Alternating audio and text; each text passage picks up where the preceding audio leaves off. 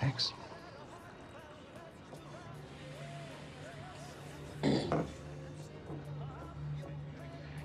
You know, I gotta say, I didn't see that coming. You should know, am I doing business with her? Not personal. Just business. You know how many times I've used that line? That's why I'm hoping you'll understand it. I mean, shit, this ain't about me and you, right? It's about America. It's, winning a war. That's right. And to that point, I did some thinking before I came here tonight. Did you know in the last 3 years I've made you almost $56 million to help win that war? During which time I've been beaten, shot, imprisoned, killed people.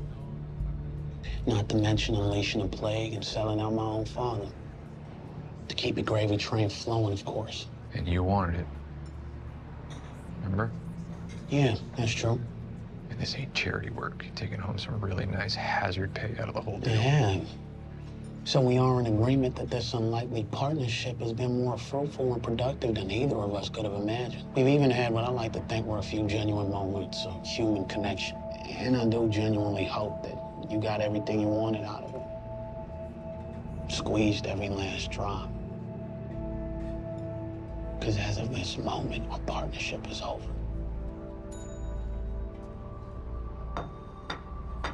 Anything else I can get for you? Fine, thank you. Okay.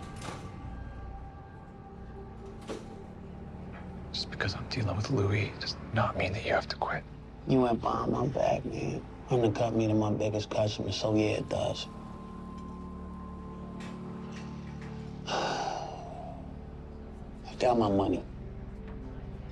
Got my lady. Got a baby on the way. And I've done my patriotic duty and some, you know.